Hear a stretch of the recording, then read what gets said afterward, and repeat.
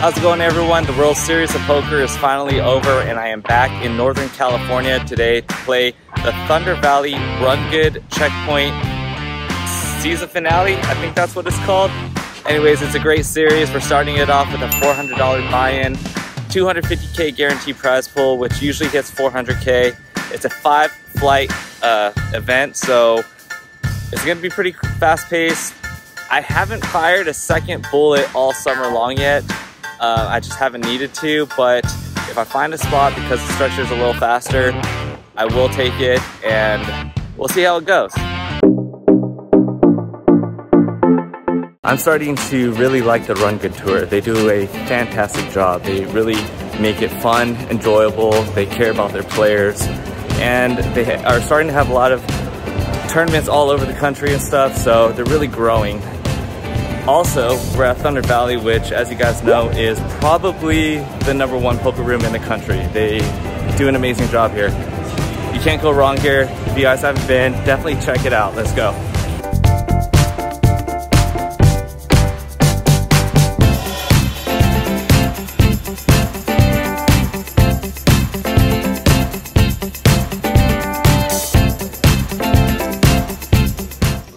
We are on the first break of the tournament. I still have about starting stack about 23K or so. The only interesting hand that I played was the hijack opened. The big blind was 300, the hijack opened at 900, and I defended the big blind with Jack 9 of spades. The flop came out Queen 10-4 with 2 spades, really good flop. He bets 1400, I raised to 4500, he called. And then the 4 of hearts came on the turn, which is a blank for me. And he's got about 19K left. I have him covered by about 5K. So I overbet here. I bet 15K. And the reason why I chose this sizing is because obviously if he goes all in, I'm gonna call him. But really this bet forces him to play for his entire stack. It has maximum pressure, so I can win with all my fold equity. And I could also realize equity on the river when I call, versus a smaller bet size. If he just calls and then I brick the river, then I have a tough spot on the river. Or if I bet small and he raises the turn, then I have to call, and the only way I can win is if I bink the river. So I overbet here for those reasons, and it ended up working. He went in the tank for a long time and folded. That's the only interesting spot so far, though. But it's a very good table draw. A lot of inexperienced players here, so hopefully I can spin this up. A couple of levels later, I'm down to about 13 big blinds, and the cutoff opens to 1.2K. The blind had called, and I also called from the big blind with Jack 9 offsuit. And I flopped top pair. I decided to lead jam my remaining 7K just for protection, because there's a lot of big overcards that can come on the turn and river. And the cutoff ends up calling the 7K. She has me covered, and I'm up against King 9, and her hand holds up. I do not improve, so that is bullet 1, and that ends the streak all summer long of not having to fire a second bullet. I haven't fired a second bullet all summer long yet. Alright, right now we're on a break. I'm sitting on a stack of 85K. I'm not even really sure how I got those chips. It was just a bunch of small pots here and there. Here's an interesting hand. It was actually the last hand we played right before the break. Middle position opened to 3,500. We're at a 1,200 big blind, so it's almost a 3x open, which is pretty big. I have ace-jack offsuit in the hijack. I made the call. We both have about 90K to start the hand. And the flop comes out Jack 10-7 with 2 diamonds. He checks. I fire 4.5K with top pair, top kicker. He calls. Queen of hearts on the turn goes check, check, and then a black 7 on the river, and he barrels 12K, which is about a pot size bet.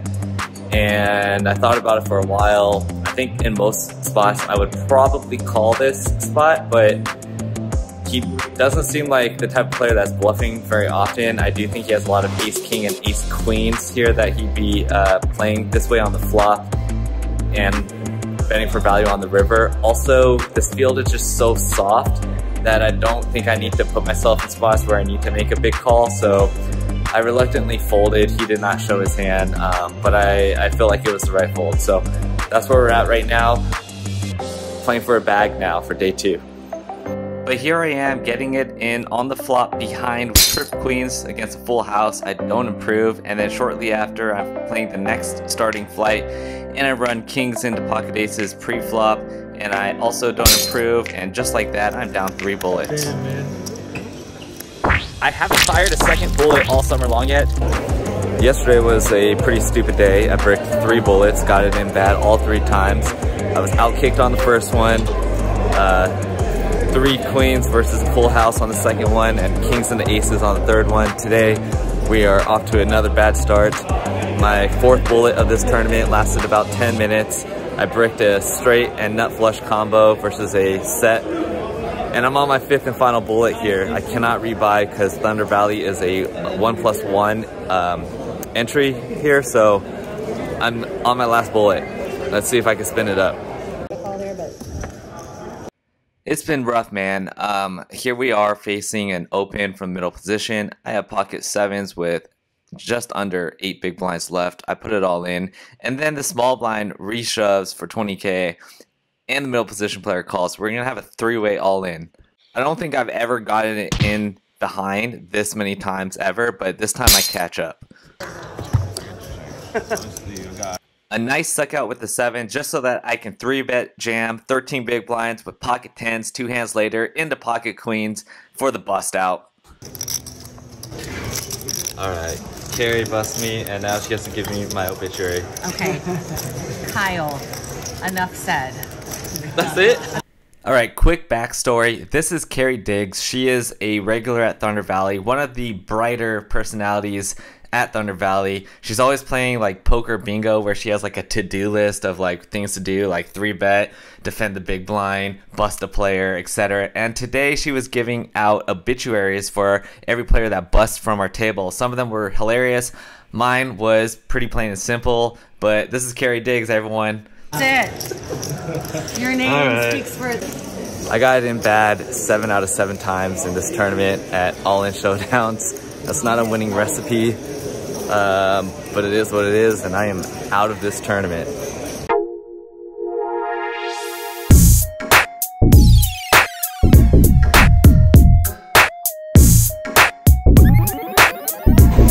Today we're at Jackrabbit Brewery for the worldwide launch of the RUNGOOD Poker Series Hazy IPA. Coming in. Oh, you saw that?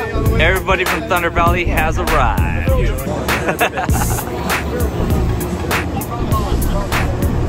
Very cool. Want to go up on the scissor lift? I get to go up there? Hell yeah! Alright, come on up. Alright.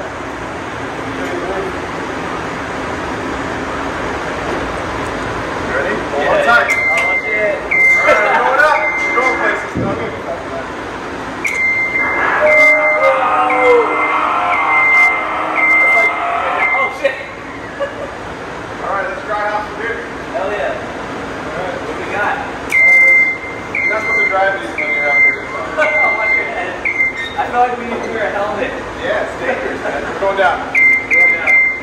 Just want to introduce my friend Earl Mankin. He is, are you the owner? Yeah. He is the owner of Jackrabbit Brewery. It's a really good brewery. And he used to play a lot of poker in Sacramento. Do you still play poker? Yes, he does. A little bit. But I heard you are over 14 in the main event. Did you play this year? Over 15. I'm over 2. Over 2. Same percentage. Yes. Guys, look who's in the house. It's Trey. Hey, Justin. Kelly. We got hammer time. What's up, buddy? Oh, what? Are we back? No, we're vlogging. Guys, I'm with Roland from the UK, the founder of Hendon Mob. I could not call myself a founder of Hendon Mob. The Hendon Mob was founded in 2004 when I was 10 years old. I'll tell you who founded Hendon Mob. Barney Boatman, Ross Boatman, Joe Beavers, and Ram Baswani. The original Hendon Mob. Hendon, for those who don't know, is a little place in North London, right up near the M1, the junction to the M1. And they were a group of 4 guys who travelled at that time around Europe and the world. playing poker. And when I used to show up at events, people say, "Here come the Hendon Mob." So what is your role then now? Because you were 10 years old, so... No, so I came on board with the Hendon Mob at around the start of 2014. This is once it was sold from the original Hendon Mob to the current owner, Alex Dreyfus. Shout out Alex Dreyfus. Yeah, my role, I'm now head of partnerships, so yeah, I head up all the commercial deals for the Hendon Mob and the GPI. Of all the places in North America, this is your first tournament in North America, right? First tournament? So the Hendon Mob Championship, our live circuit, was founded at the end of 2018, and this is the first stop in the continent of North America, starting tomorrow at Thunder Valley, and yeah, we're extremely excited about that. You picked a good venue because Thunder Valley is really good. It's a great venue, a beautiful poker room. Cheers. Cheers. Nice to meet you.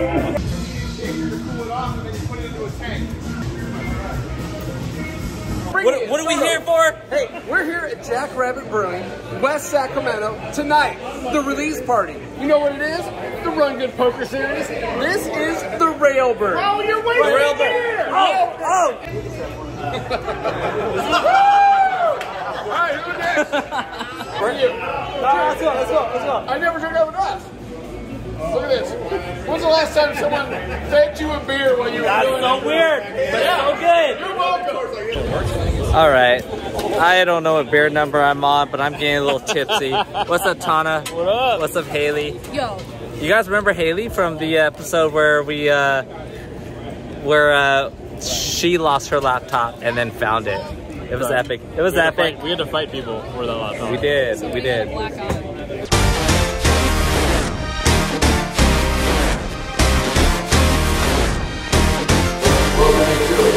Hendon Mob Mid-Major Championship in North America. Back at Thunder Valley for the Hendon Mob Championship 1B. Let's go.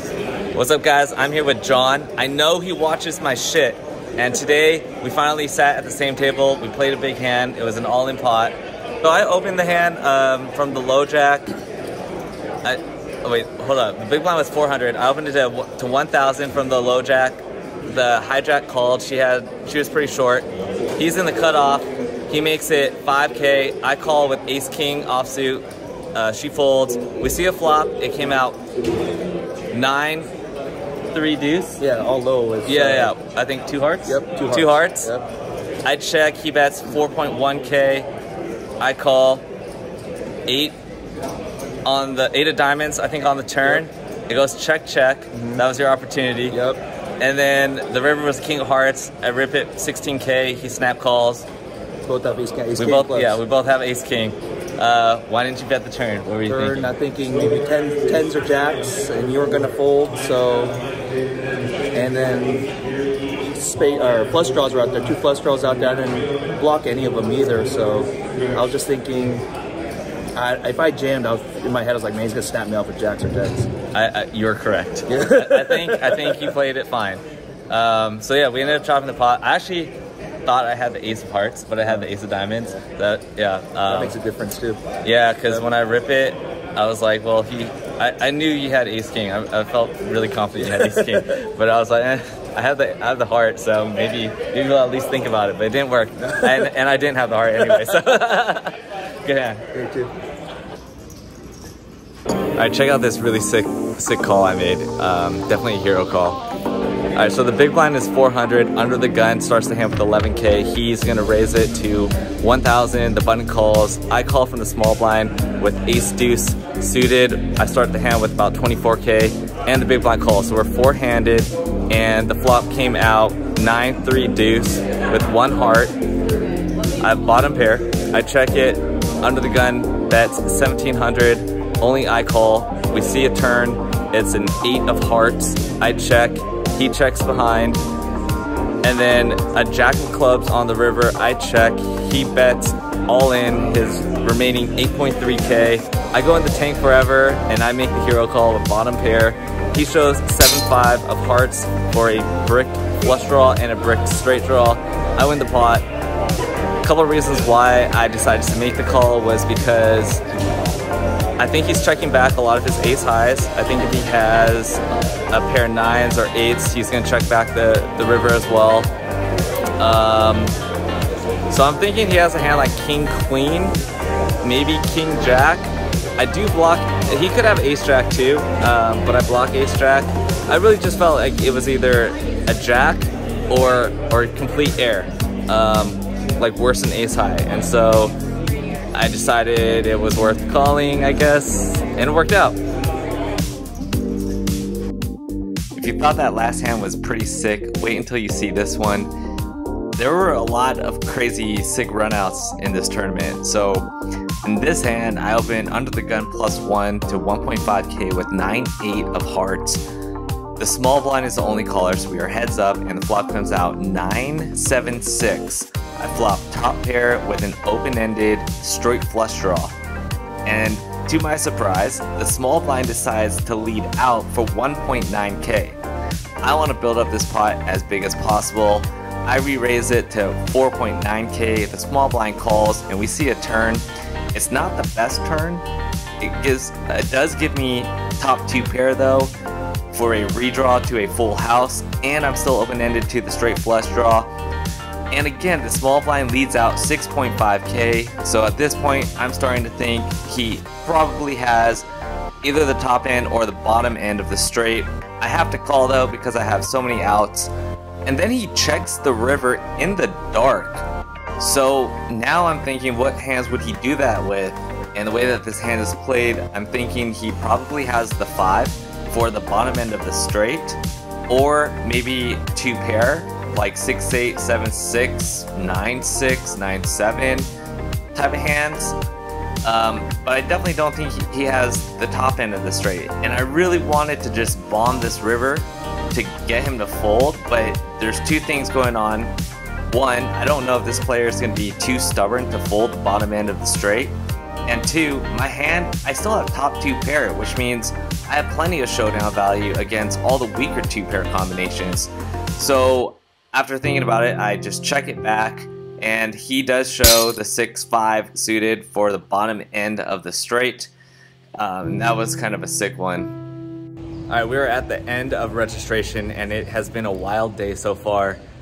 After I lost with top 2 pair, open-ended, straight flush draw, a couple hands later, I opened under the gun. The big blind was 600 to 50, so I raised to 1500.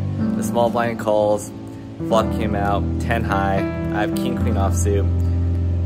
I continue 1500. He calls. The turn is an ace. I think that's a really good card for me. I bet 5k. He calls. I'm thinking he's stubborn with a 10 or something like that. So on the 5x river, I bomb 13k, and he snap calls with ace jack suited.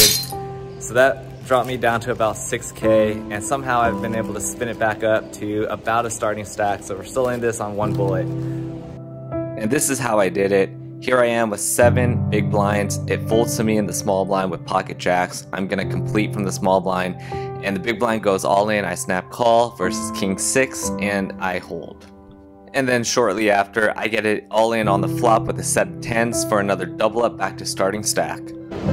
Something else worth pointing out is that the guy sitting directly to my right is super splashy. He just likes to go all in and doesn't like to play post flop, and he has like 150k in front of him. So there's added value in just being patient and not punting. But I wish I had thought about that before I triple barrel bluffed with the king queen hand. Now before we jump into this next hand, I just wanted to mention that I'm being moved to a new table with Jeff Platt. If you guys aren't aware of the current Jeff Platt Jinx, it's kind of been one of the biggest things trending in the poker world over the past month. Everyone he talks to or interviews immediately busts out of the tournament. And as I take my seat at the new table with him, we start talking about a hand that I played a couple of months ago in Reno where I had ace deuce. Just remember that. So here's a big hand I play at the new table. Action folds to me on the button, and I have pocket queens, a huge hand. I'm starting the hand with about 22 big blinds. I raise it to 3.5k, and both blinds call.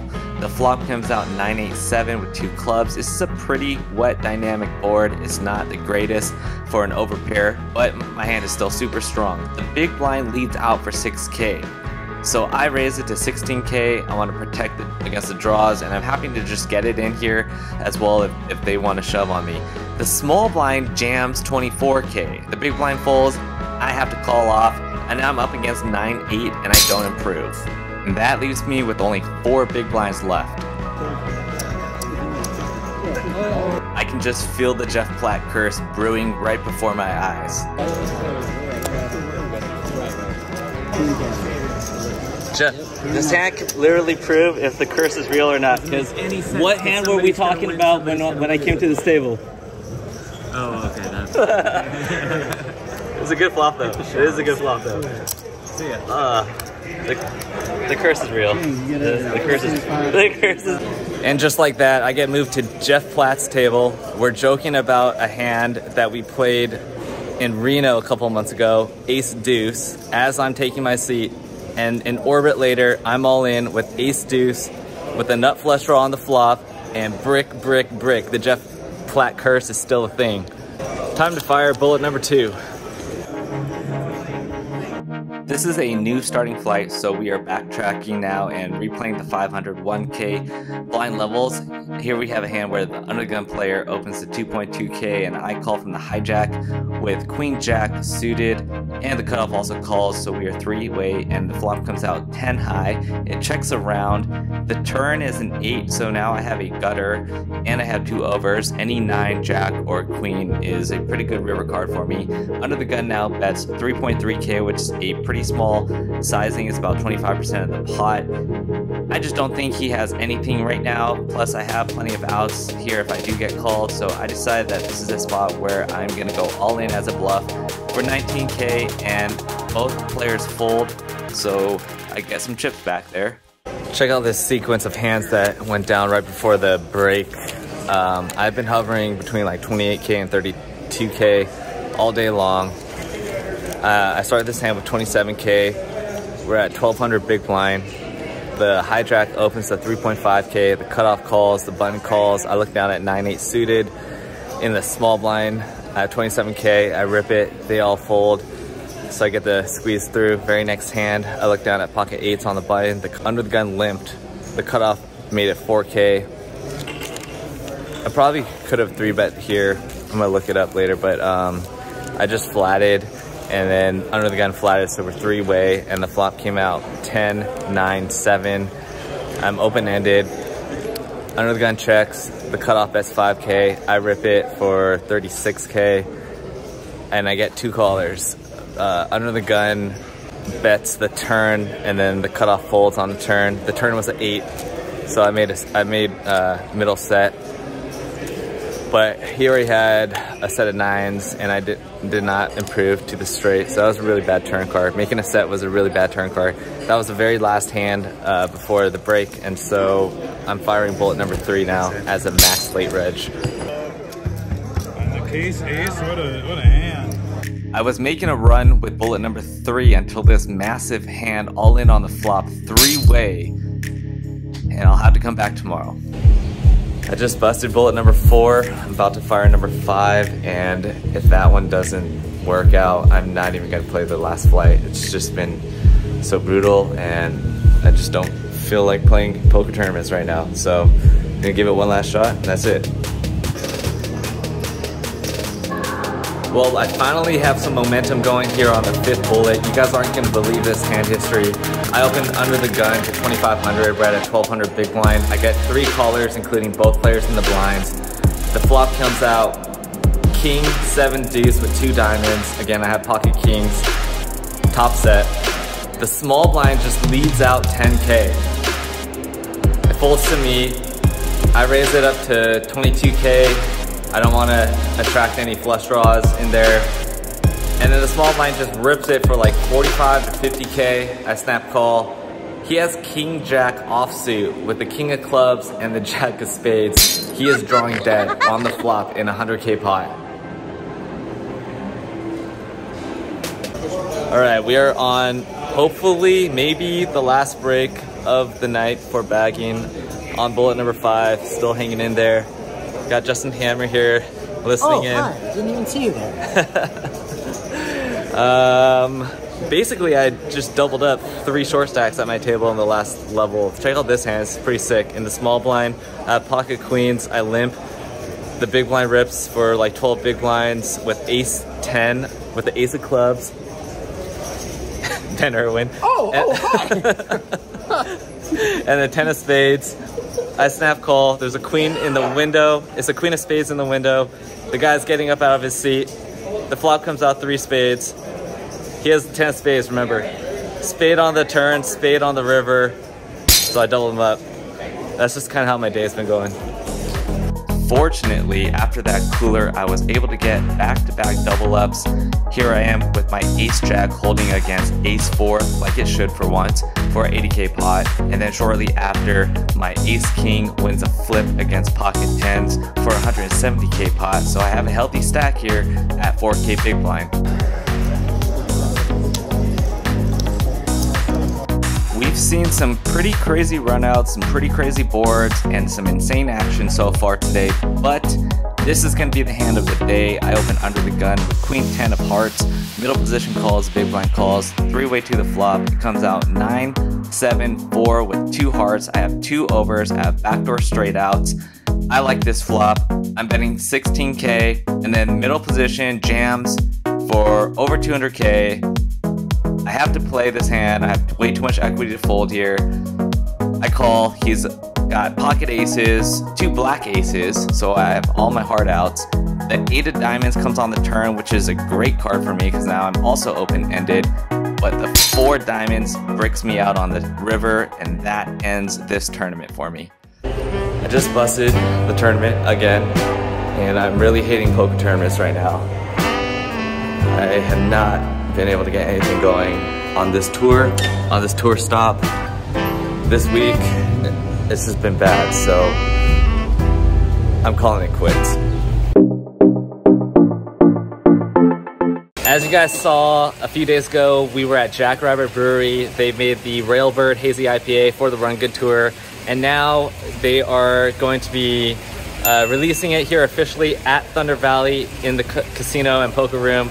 So we had a little event going on for that. Just like the street lights lit this town, like a fire in a blaze, gotta burn it down. Can't be afraid to leave this out. We got. All right, guys, I am here with Jeff Platt. Yes, good to be here. Hi. Reporter from Poker Go. Yeah, sideline reporter, host, commentator. Yeah, go ahead. And famously known recently for the Jeff Platt curse, or the Jinx. Maybe, maybe not. I don't know. I'm not aware of those things. Which I believe I was the last victim of it. You were. I was. Okay. But you know what? What's that? Now that you cashed in that tournament, your Hendon Mob is no longer 666. It should be, I don't know what you cashed for, but $1,295. Don't mean to brag. So we're at 667,000 on his Hendon Mob. The curse is over. It's over. I was the last one. You guys are welcome. I donated to the ending of the curse. Thank you, Kyle. Thank you. Thank you. Thank you, guys. Thank you. Yeah. Alright guys, I am with Steven Song, super tournament crusher, especially at the mid-stakes. GPI Player of the Year and GPI Mid-Major Player of the Year, right? Yep. Yeah, alright, got a question. Who was your first, or no, what am I trying to... Who's your first Instagram follow? Wait, no, who did you follow? For poker. Yeah. Who's your first poker Instagram follow? It was fucking this guy. Yeah, me. Okay, we're drunk. We can drink it lots. Yeah.